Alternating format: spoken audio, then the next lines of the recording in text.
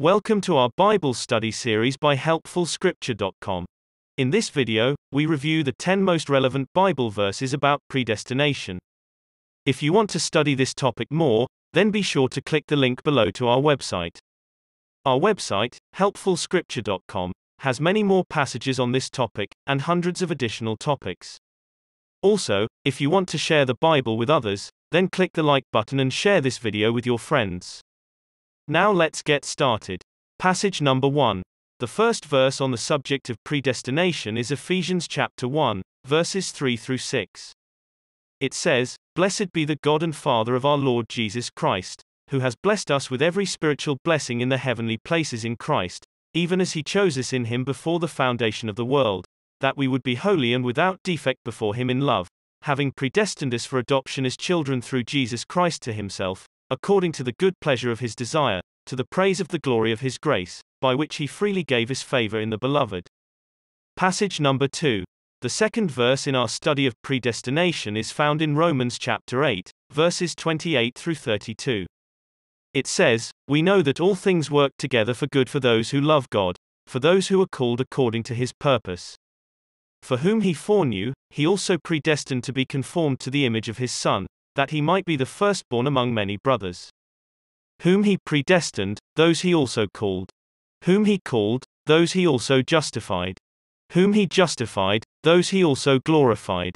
What then shall we say about these things? If God is for us, who can be against us?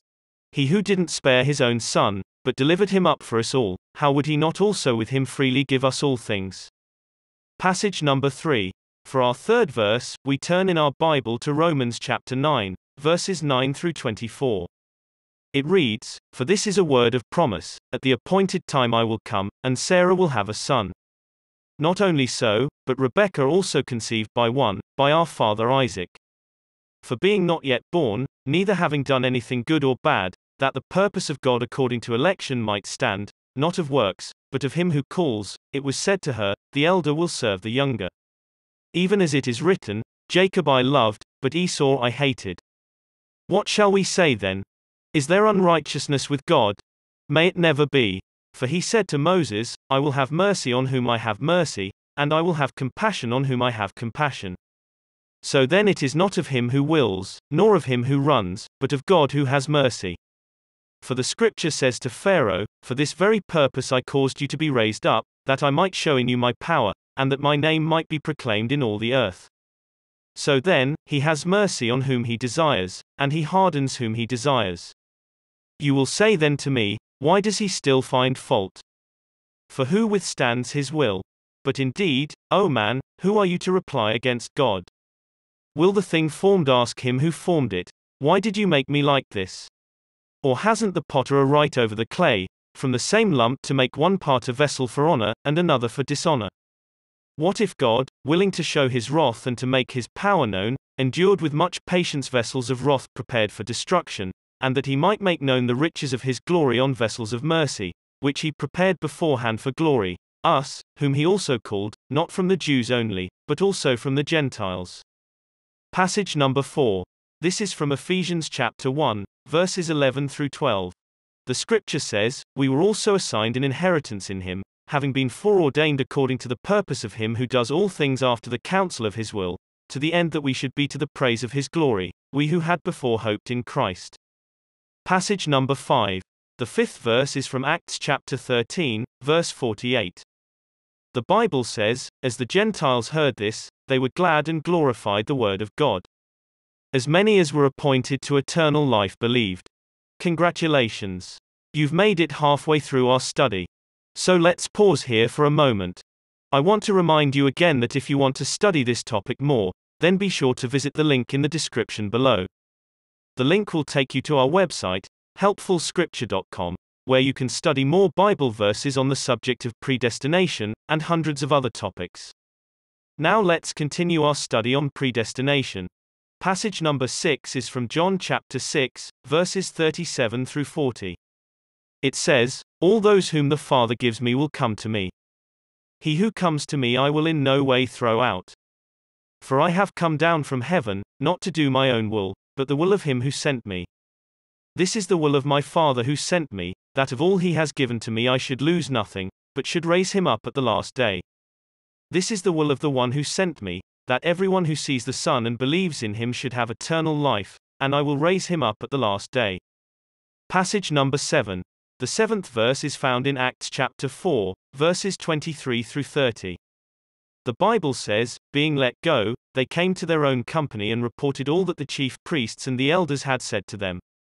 When they heard it, they lifted up their voice to God with one accord and said, O Lord, you are God, who made the heaven, the earth, the sea, and all that is in them, who by the mouth of your servant David said, why do the nations rage, and the peoples plot a vain thing? The kings of the earth take a stand, and the rulers take counsel together, against the Lord and against his Christ. For truly, both Herod and Pontius Pilate, with the Gentiles and the people of Israel, were gathered together against your holy servant Jesus, whom you anointed, to do whatever your hand and your counsel foreordained to happen. Now, Lord, look at their threats, and grant to your servants to speak your word with all boldness, while you stretch out your hand to heal, and that signs and wonders may be done through the name of your holy servant Jesus. Passage number 8. The 8th verse on the subject of predestination is from 1 Peter chapter 1, verses 1 through 2. It reads, Peter, an apostle of Jesus Christ, to the chosen ones who are living as foreigners in the dispersion in Pontus, Galatia, Cappadocia, Asia, and Bithynia, according to the foreknowledge of God the Father, in sanctification of the Spirit, that you may obey Jesus Christ and be sprinkled with his blood, grace to you and peace be multiplied. Passage number 9. Our 9th verse is from John chapter 3, verses 14 through 21. The passage states, as Moses lifted up the serpent in the wilderness, even so must the Son of Man be lifted up, that whoever believes in him should not perish, but have eternal life. For God so loved the world, that he gave his only born Son, that whoever believes in him should not perish, but have eternal life. For God didn't send his Son into the world to judge the world, but that the world should be saved through him. He who believes in him is not judged. He who doesn't believe has been judged already, because he has not believed in the name of the only born Son of God.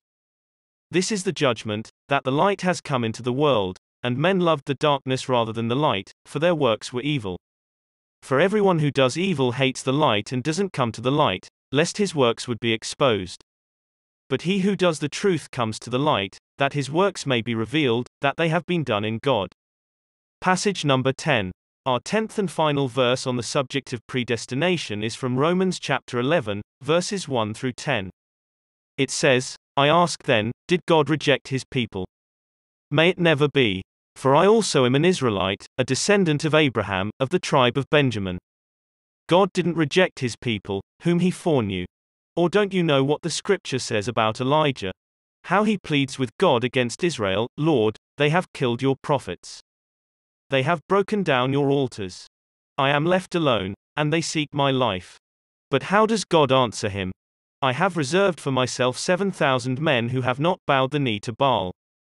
Even so too at this present time also there is a remnant according to the election of grace.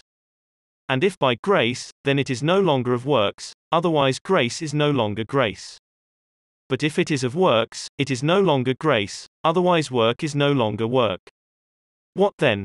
That which Israel seeks for, that he didn't obtain, but the chosen ones obtained it, and the rest were hardened. According as it is written, God gave them a spirit of stupor, eyes that they should not see, and ears that they should not hear, to this very day. David says, let their table be made a snare, a trap, a stumbling block, and a retribution to them. Let their eyes be darkened, that they may not see. Always keep their backs bent. This concludes our Bible study on the topic of predestination. If you want to study this topic more, then click the link below to visit our website, where we have many more Bible verses related to predestination, and hundreds of other Bible subjects. Also, remember to like the video and share it with your friends on social media, to help spread the gospel. Thanks again for listening and God bless.